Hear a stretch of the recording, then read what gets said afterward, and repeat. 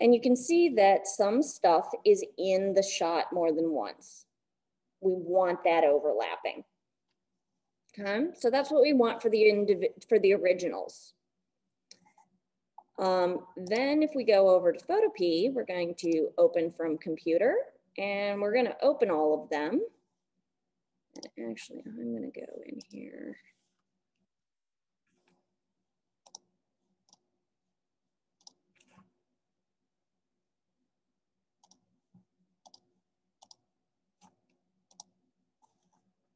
I'm going to grab and open all 4. Okay, now these instructions are on the Panoramic page on Haiku. Let me grab that for you guys again.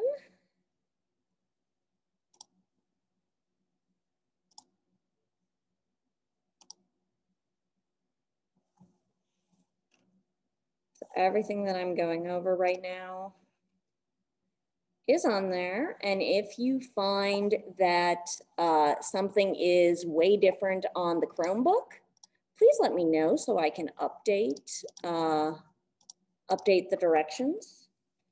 Because obviously I'm not on a Chromebook when I'm working on this.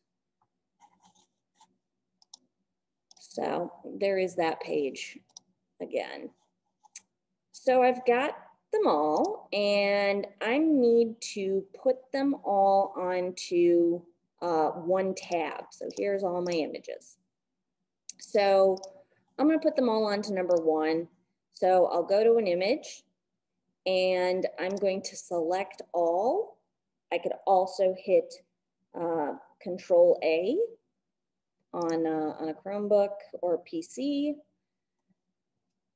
so that I select everything. We see these dancing ants grabbing the whole thing, and then I can copy, Control C, go over to the first one and Control V, or I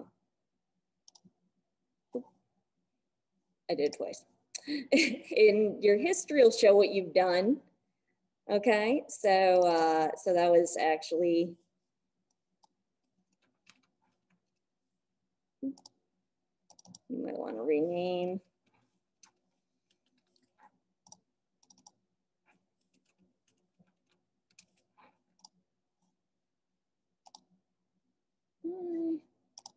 Select all, copy, and paste.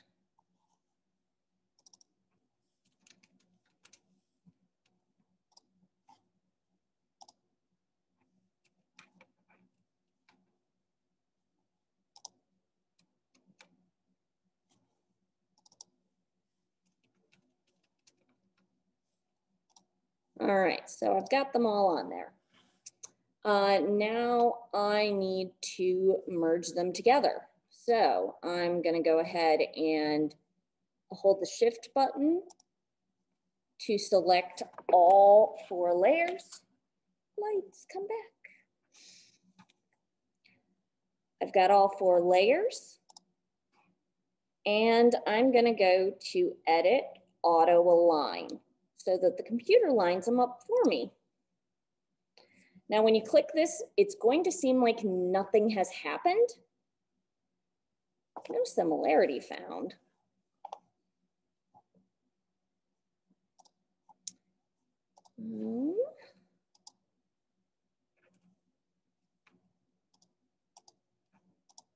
Let me try it with just 3.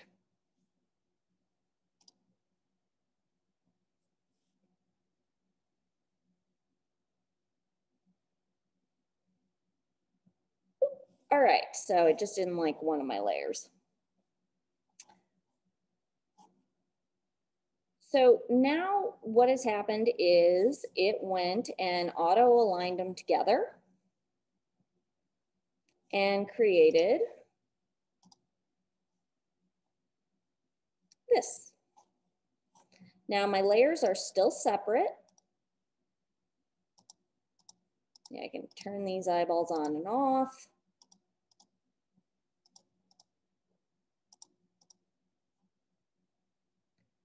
So now what I'm going to do is I'm going to merge them together into one layer. I want to keep my separate layers just in case. So kind of a weird keyboard shortcut is Control-Alt-Shift-E, which does take 2 hands to do. And what that does is that creates my merged pano. All right, so now I have this merged panoramic. I can turn off these other eyeballs. So this is all one big layer. But as we can see, it's got these lines. Well, we can try to blend our layers together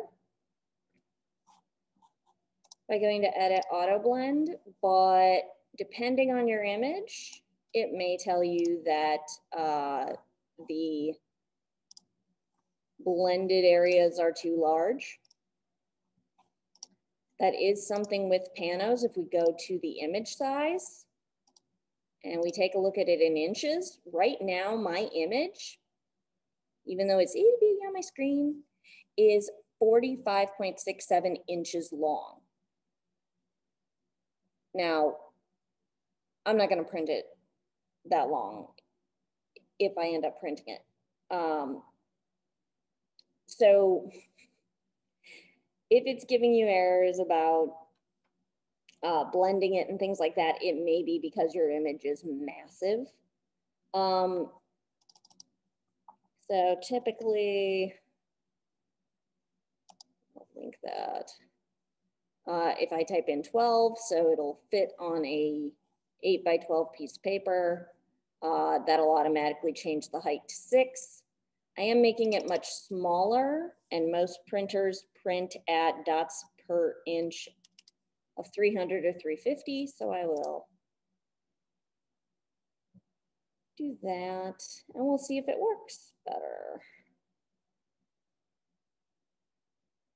All right, it looks like my image got smaller, but all I have to do is grab my magnifying glass and hit fit in area, and we're right back where we were. All right, so we have these lines that don't quite match exactly. Any ideas what tool or tools I could use? Everybody type something into the chat. What tool or tools would I use to start fixing this? All of these have a number of different tools that we could use to accomplish the same thing.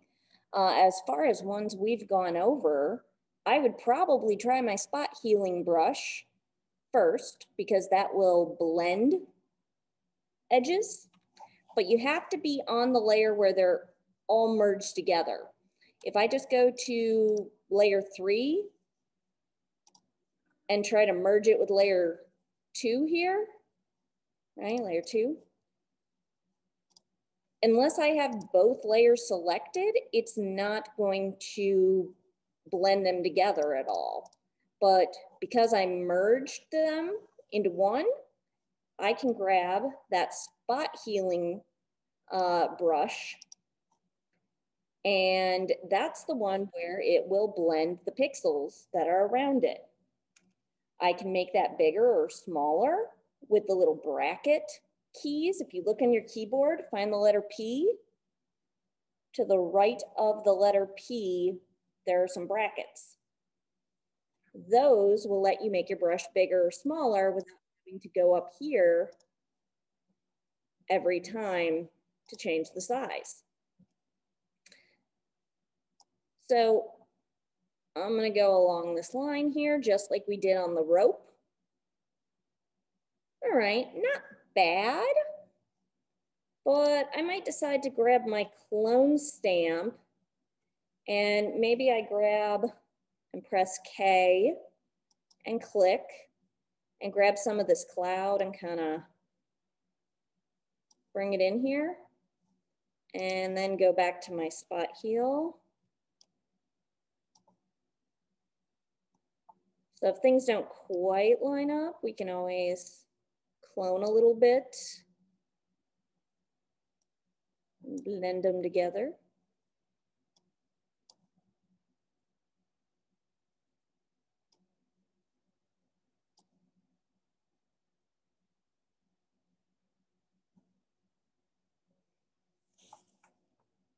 So you can kind of go back and forth between clone and spot heal, but if we look in the spot heal menu, some tools we haven't talked about yet, the healing brush and the patch tool.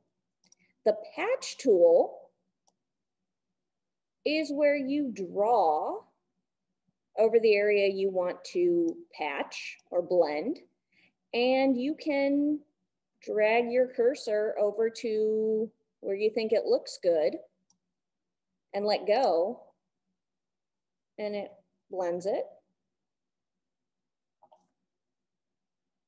There's it before.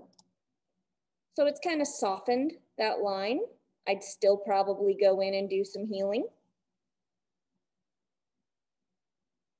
But usually if we just get rid of some of these lines, we'll be in good shape. Now, my image right now, if I were to print this up, all of this checkered area would be the white of my paper. So you probably don't want your image to be that shape. So if we grab the crop tool and we just set it to free, we can make any sort of rectangle we want. And then up at the top, we can say yes. Or we could have decided, I want to grab my clone stamp and grab a big old chunk of sky here.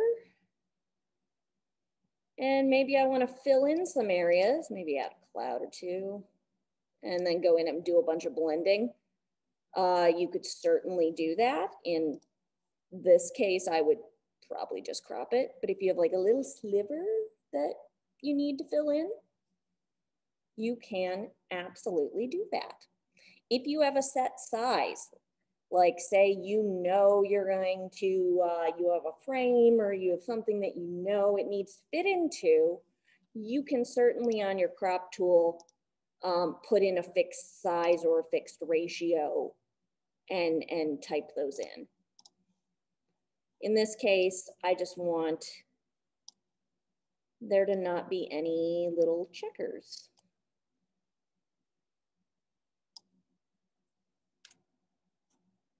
And now I can go in, finish fixing it.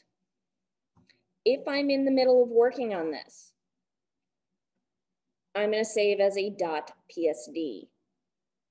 If I am all done and ready to take it to Lightroom and do all my edits, I would save it as a JPEG. Okay, but when we save as a JPEG, all of these layers get flattened together. JPEGs are small little files that we can open on pretty much anything. PSDs, we need a program like Photoshop or PhotoPea.